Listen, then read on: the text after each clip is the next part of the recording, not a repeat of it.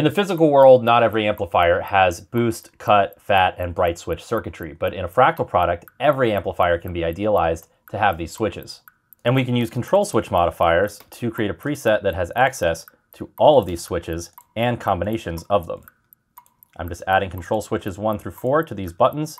Now in controllers CS per scene, scene 1, none, scene 2, 1, scene 3, 2, scene 4, 3, scene 5, 4, scene 6, 1 and 3, scene 7, 1 and 4, scene 8, 3 and 4.